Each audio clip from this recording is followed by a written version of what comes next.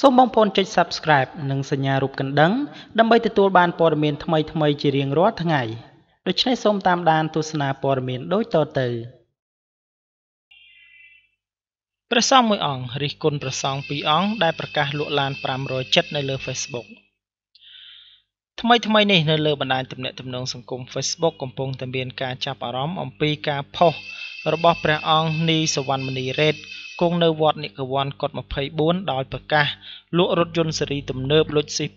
570ឆ្នាំ2018ដែលញាតិញោមប្រគេន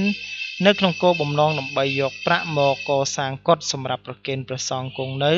ក្នុងវត្តនិកវ័នដោយឃើញថាព្រះអង្គពុំមានបច្ច័យដើម្បីកសាងឡើយជាមួយនឹងគ្នានោះក៏មានបដិជគុណបានបន្ថែមថា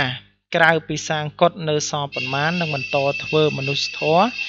ចែកទានដល់ញាតិញោមទីទាល់នឹងចាស់ជរា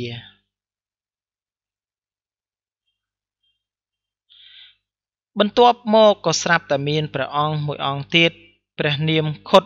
ដារ៉ូគង់នៅវត្តអូណាឡោមបានប្រកាសលក់ឡាន Lexus 570ឆ្នាំ2018ពណ៌ខ្មៅដើម្បីយកប្រាក់មកសាងស្ពានសម្រួលដល់ការឆ្លងកាត់ទៅមករបស់សិស្សានុសិស្សនៅក្នុងរដូវវស្សានៅក្នុងបខេតមួយខណៈពេលដែលទង្វើរបស់ព្រះសង្ឃទាំងពីរអង្គទទួលបាននូវការកោតសរសើរនិងការគាំទ្រពីមហាជនក៏ស្រាប់តែមានគណនី Facebook មួយរបស់ព្រះអង្គបានមានបពុតដីកាថាល្មមបានហើយលោកម្ចាស់អើយបើមិនអាណិតព្រះឧបរាជដែលបានបំពោះទេក៏អាណិតសាសនានិងអារម្មណ៍របស់ពុទ្ធសាសនិកពុទ្ធបរិស័ទជាពិសេសគឺអ្នកបួសដូចគ្នាផង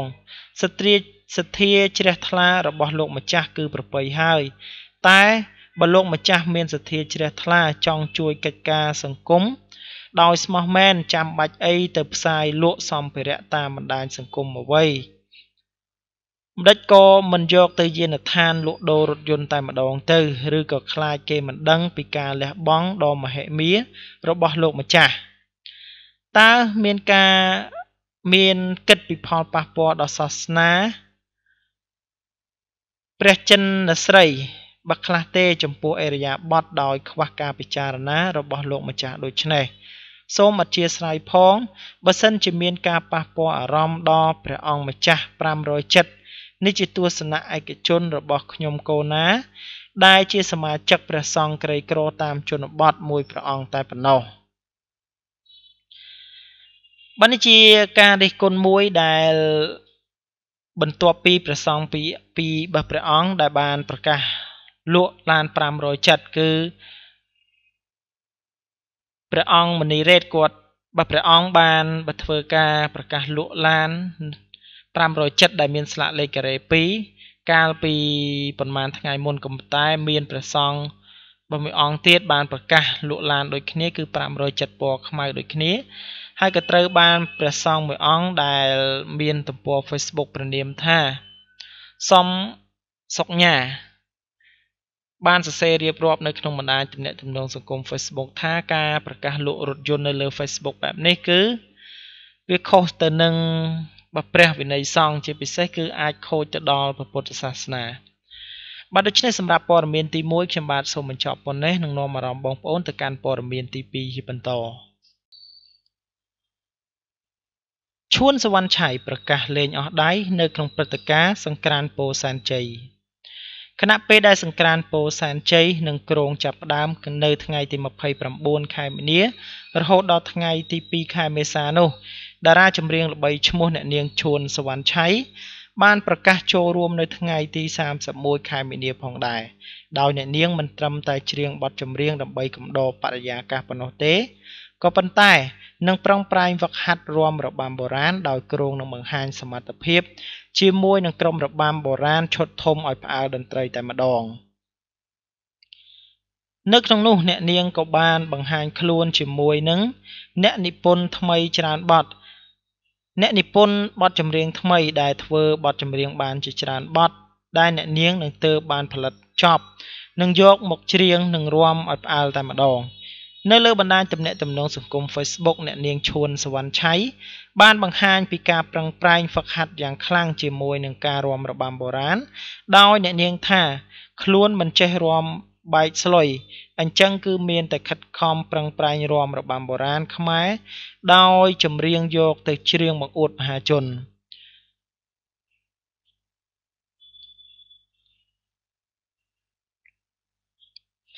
អ្នកនាងនឹងបង្ហាញខ្លួននៅក្នុងព្រឹត្តិការណ៍សង្ក្រាន្តនៅថ្ងៃទី31ខែមិនិនាដោយអ្នកនាងបានបញ្ជាក់ថាក្រៅពីរបាំបុរាណ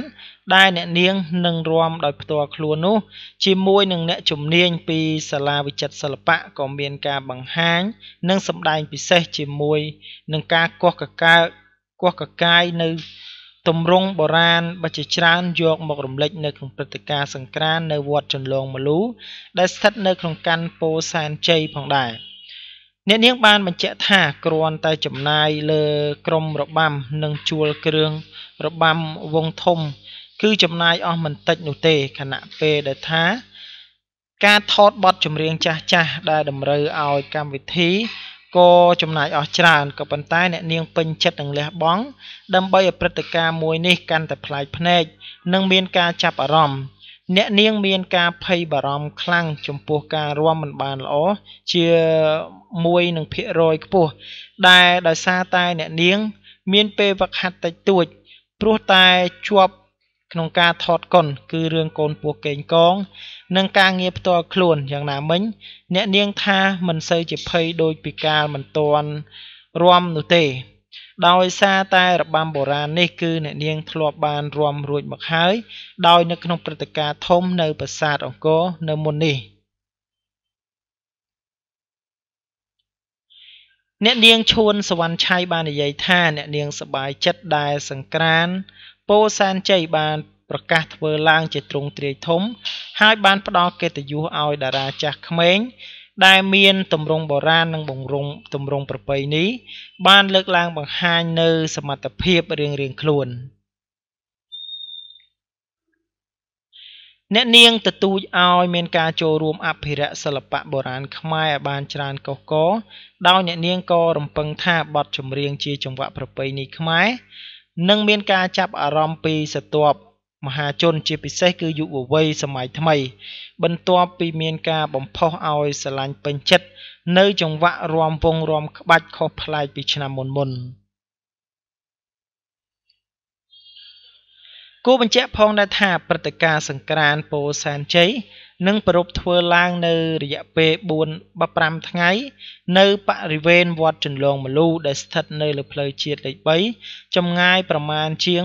2 គីឡូម៉ែត្រពីរង្វង់មូលចោមចៅដោយព្រឹត្តិការណ៍នេះត្រូវបានរៀបចំដោយសាលាខណ្ឌពោធិ៍សែនជ័យជាមួយនឹងសហភាពសហព័ន្ធយុវជនកម្ពុជាក្រោមការសហការរៀបចំកម្មវិធីសិល្បៈទាំងស្រុងពីក្រុមគ្រួសារតារាកម្ពុជានៅក្នុងថ្ងៃទី31ខែមិនិនាដល់ថ្ងៃទី1ខែមេសាសម្រាប់ការចូលរួមគឺមានតារាចម្រៀងតារាសម្ដែងពិធីករពិធីការនីសរុបប្រមាណជាង100នាក់ក្នុងការចូលរួមបំផុសឲ្យយុវជនយុវនារីចេះស្រឡាញ់នៅវប្បធម៌របស់ជាតិខ្លួនវីរនិចបើទោះបីជាដើរកំសាន្តក៏មិនខ្វល់ពីការបង្អួតនូវភាពសិចស៊ីតារាចម្រៀងវ័យក្មេងរូបស្រស់ស្អាតកញ្ញាវីរនិចបន្ទាប់ពីទំនេរពីការងារសិល្បៈនាងក៏បានដើរលេងលំហែកាយនិងផ្ដិតយកនូវរូបភាពជាច្រើនគួរឲ្យទាក់ទាញជាក់ស្ដែងមួយរយៈពេលនេះឃើញថាតារាស្រីវ័យក្មេងរូបនេះកាន់តែមានភាពមមាញឹកខ្លាំងឡើងនៅក្នុងរង្វង់សិល្បៈខណៈពេលដែលពិធីបុណ្យចូលឆ្នាំប្រពៃណីជាតិខ្មែរបានខិតចូលមកដល់តារាគ្រប់រូបត្រៀមចេញបទចម្រៀងរៀងៗខ្លួនស្របពេលជាមួយគ្នានេះដែរបើទោះបីជាការងារមានភាពមមាញឹកក្តីក៏តារាស្រីរូបនេះនៅតែឆ្លៀតពេលវេលាដើម្បីដើរលេងកម្សាន្តផងដែរដោយនៅក្នុងនោះស្រីនិចបានបង្ហោះរូបភាពជាច្រើនសន្លឹកជាមួយនឹងរូបសម្រស់ដ៏ស្រស់ស្អាតនិងរាងដ៏ស្រឡូនរបស់នាងអមជាមួយនឹងធម្មជាតិពណ៌បៃតងនិងឆ្នេរសមុទ្រយ៉ាងស្រស់ស្អាតប្លែកជាហេតុធ្វើឲ្យអ្នកគាំទ្រសរសើរមិនដាច់ពីមាត់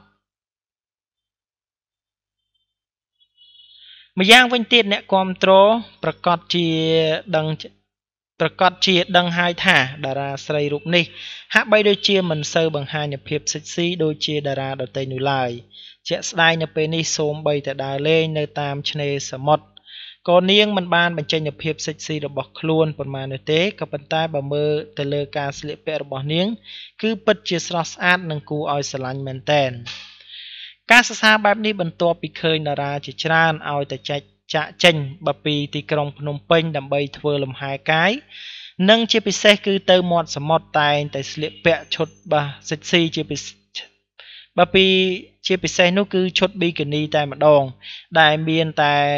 បាសអាវទ្រនាប់បិណ្ឌនឹងខោក្នុងមួយគឺធ្វើការបង្ហាញជូនទៅដល់អ្នកគាំទ្រថាពួកគេមានដំណើរកម្សាន្តទៅទីកន្លែងដែលស្ងប់ស្ងាត់ក៏ប៉ុន្តែស្រីស្អាតវីរនិចបែរជាខុសពីអ្នកដទៃដោយស្លៀកពាក់យ៉ាងសមរម្យគឺនៅដូចទៅនឹងសកម្មភាពធម្មតាប្រចាំថ្ងៃផងដែរបាទដូច្នេះសម្រាប់ព័ត៌មានទី3ខ្ញុំបាទសូមបញ្ចប់ប៉ុណ្ណេះសូមអរគុណរាល់ការតាមដាននិងការចុច Subscribe របស់បងប្អូនទាំងអស់គ្នា